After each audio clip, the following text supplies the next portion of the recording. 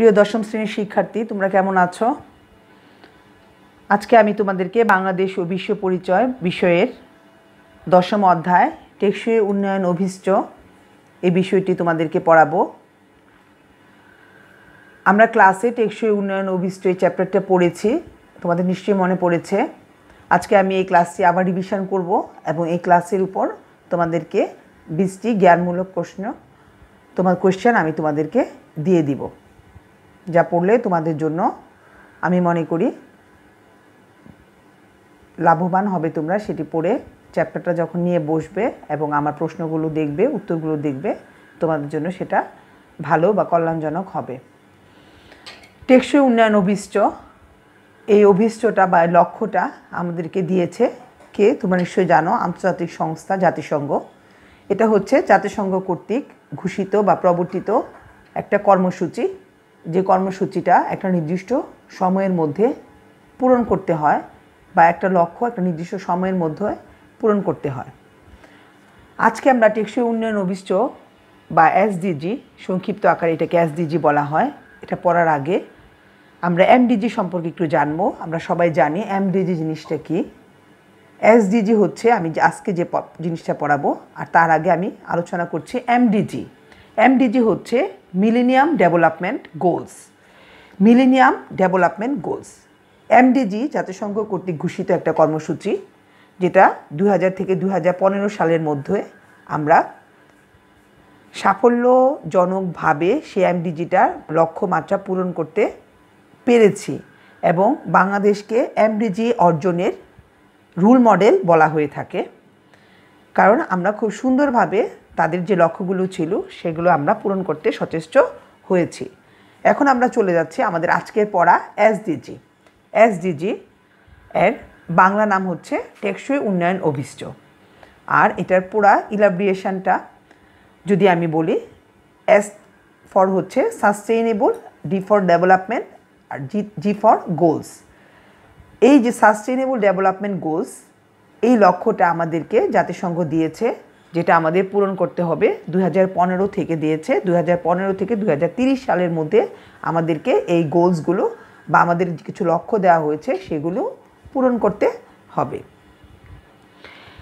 এখন আমরা এই গোলগুলো পূরণ করতে গেলে আমাদেরকে কি কি লক্ষ্য দেওয়া হয়েছে সেই জিনিসগুলো আমরা আজকে দেখব, যে কি কি লক্ষ্য আমাদেরকে জাতিসংঘ আমাদের উপর দিয়েছে বা কি কি লক্ষ্য অর্জন করতে হবে। কি কি লক্ষ্য অর্জন করলে আমরা 2030 সালের মধ্যে আমাদের যে এসডিজিটা আছে সেটাও সুন্দরভাবে বা সাফল্যজনকভাবে পূরণ করে সামনে এগিয়ে যেতে পারবো। দেখো, এখানে আমি তোমাদের জন্য একটা চার্ট তৈরি করেছি। তোমাদের সবার বইয়ে এই চার্টটা আছে।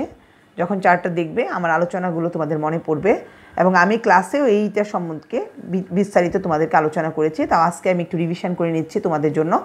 টেকসই উন্নয়ন অভিষ্টকে তারা 17টি লক্ষ্য দ্বারা পূর্ণ করেছে। এই 17টি লক্ষ্য আমাদেরকে কি করতে হবে? পূরণ করতে হবে জাতিসংঘ কর্তৃক 17টি লক্ষ্য।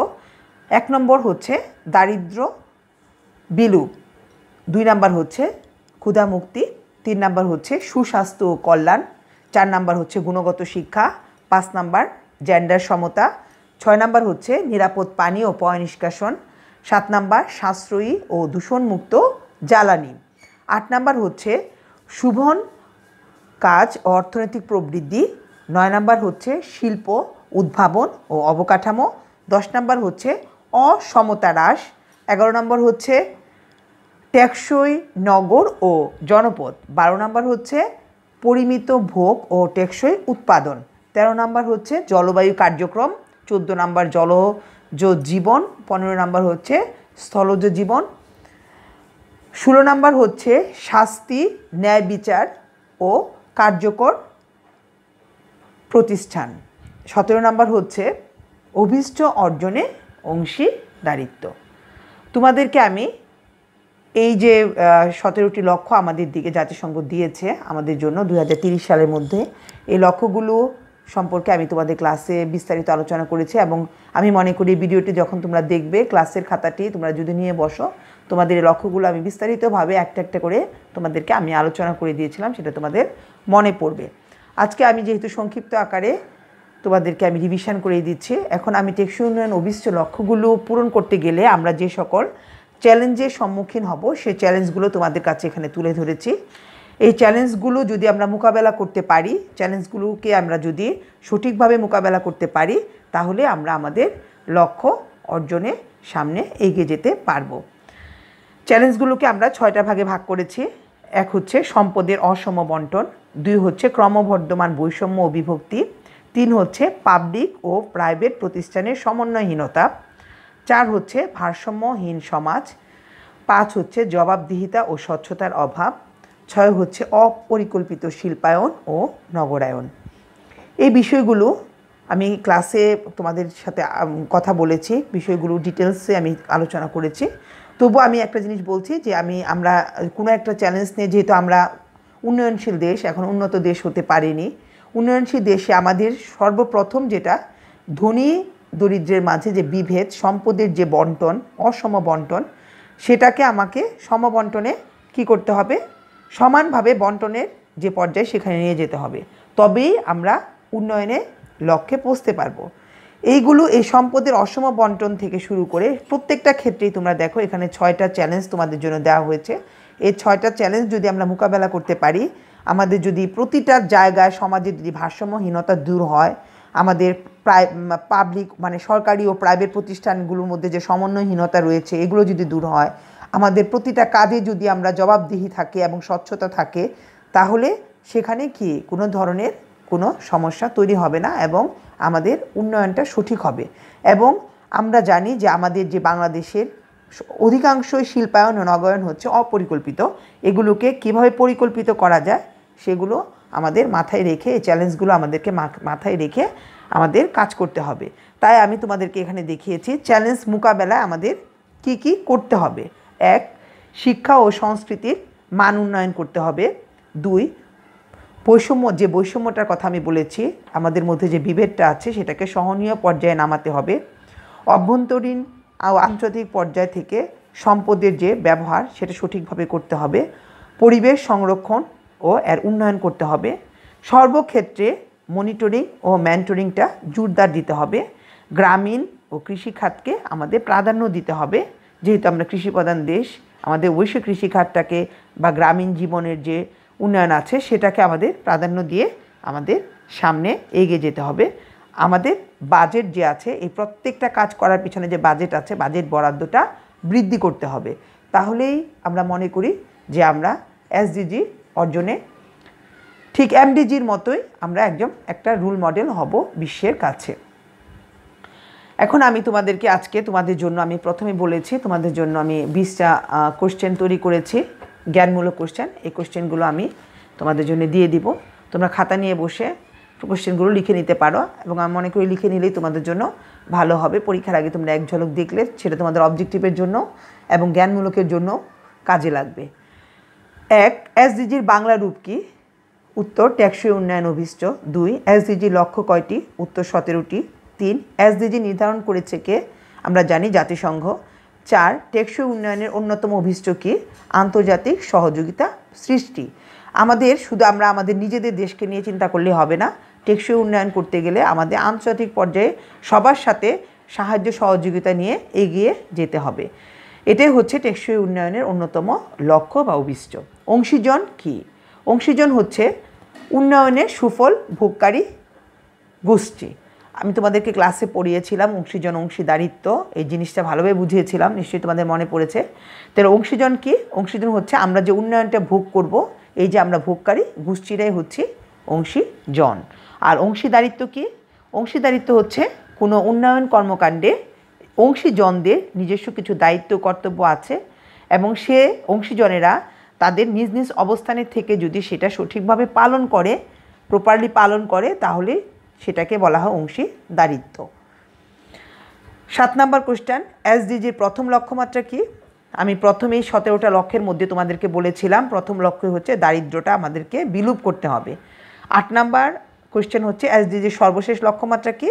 সর্বশেষ লক্ষ্যমাত্রা, আমরা 17টি লক্ষ্যমাত্রা যদি মোটামুটি মাথায় রাখি তাহলে আমরা জানব যে অভিষ্ট অর্জনে অংশীদারিত্ব হচ্ছে আমাদের লাস্ট লক্ষ্যমাত্রা।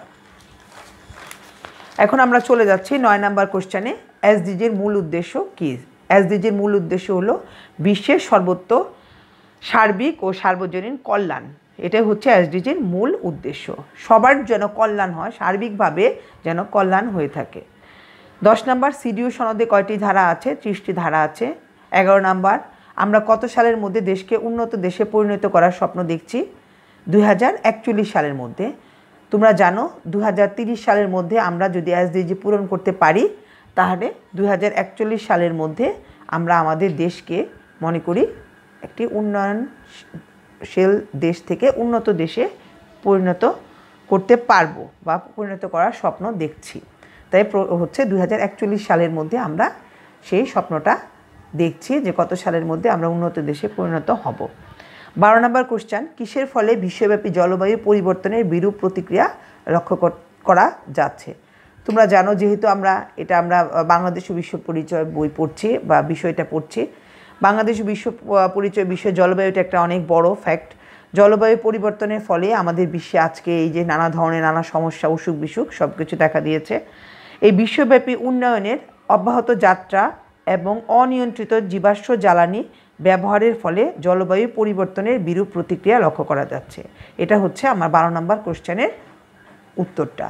অর্থাৎ আমরা যে বিজ্ঞানের দিকে আমরা যত এগিয়ে যাচ্ছি, যত আমরা বিজ্ঞানের পথে আগাচ্ছি, তত আমরা প্রকৃতিকে কী করছি? ধ্বংস করে ফেলছি। আর এই জন্যই প্রকৃতি আমাদেরকে নানাভাবে শাস্তি দিচ্ছে। তাই বলা হচ্ছে যে অনিয়ন্ত্রিত জীবাশ্ম জ্বালানি ব্যবহারের দিকটা আমাদের কি করতে হবে? খেয়াল করতে হবে। আমাদেরকে অবশ্যই জীবাশ্ম জ্বালানিটা নিয়ন্ত্রিতভাবে ব্যবহার করতে হবে। 13 নম্বর কোশ্চেন, অবাধ তথ্য প্রবাহ নিশ্চিত করতে কি গড়ে তুলতে হবে? উত্তর, অবাধ তথ্য প্রবাহ নিশ্চিত করতে তথ্য ভাণ্ডার গড়ে তুলতে হবে।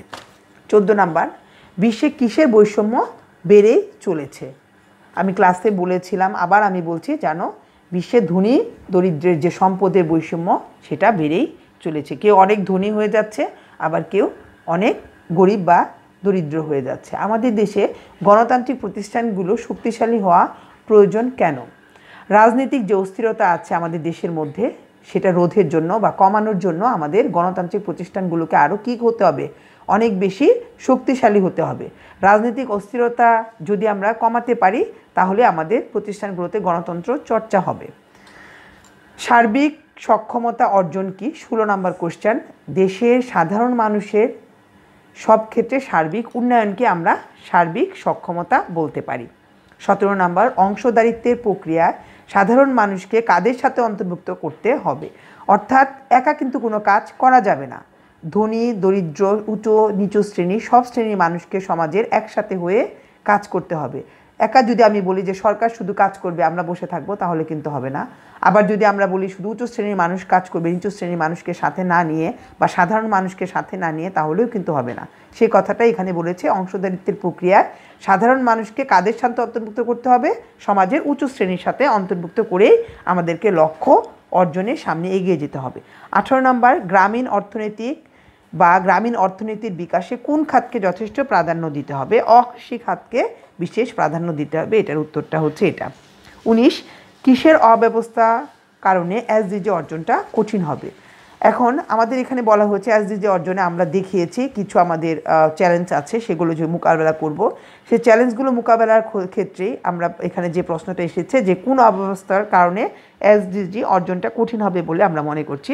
কৃষি পণ্যের আমরা যেহেতু কৃষিভিত্তিক দেশ, কৃষি পণ্যের সুষ্ঠু বাজারজাতকরণের অব্যবস্থার কারণে এসডিজি অর্জন কঠিন হবে বলে আমরা মনে করছি। 20 নম্বর কোশ্চেন, কোন বিষয়কে টেকসই উন্নয়নের মৌলিক বিবেচ্য বিষয় বলা হয়? আমাদের সমাজ অর্থনৈতিক বিবেচনা ও পরিবেশ সংরক্ষণ, এই তিনটা বিষয়কেই কি বলা হয়? টেকসই উন্নয়নের মৌলিক বিবেচ্য বিষয়। এখন তোমার প্রশ্নটা এভাবেও আসতে পারে যে টেকসই উন্নয়নের মৌলিক বিবেচ্য বিষয় কয়টি? তখন সেটা আমরা কি বলবো? 3টি। আমাদের সমাজ, আরেকটা হচ্ছে অর্থনৈতিক বিবেচনা, আরেকটা হচ্ছে পরিবেশ সংরক্ষণ। এই যে আমি তোমাদেরকে আজকে এই 20টা কোশ্চেন এই চ্যাপ্টার থেকে দিয়েছি, ইম্পর্টেন্ট কোশ্চেন। তোমরা যদি এগুলো পড়ো এবং পড়ে সেটাকে, আমি মনে করি সেটা পড়লে তোমাদের জ্ঞানমূলকের জন্য এবং অবজেক্টিভের জন্য কাজে লাগবে, এবং এইগুলোর বিস্তারিতই তোমাদের বইয়ে তোমরা পরবর্তী সৃজনশীলের জন্য তোমাদের কাজে লাগবে। সবাই ভিডিওটা থেকে দেখবে এবং ক্লাসটা ভালো করে দেখে খাতায়, যাদের মনে করো যে খাতায় আগে ক্লাসগুলোর খাতা সঠিকভাবে নেই, সেগুলো উঠাবে এবং পড়বে। আজকে এই পর্যন্তই। তোমাদের জন্য নেক্সট ক্লাস নিয়ে আবার আসবো। তোমাদের নিশ্চয়ই আমার আগের ক্লাসগুলো মনে পড়েছে এবং তোমরা সবাই আবার সেগুলো বসে রিভিশন করবে এবং এই প্রশ্নগুলো 20টা প্রশ্ন শিখবে। সবাই ভালো থাকবে। আজকে এই পর্যন্তই। সবাইকে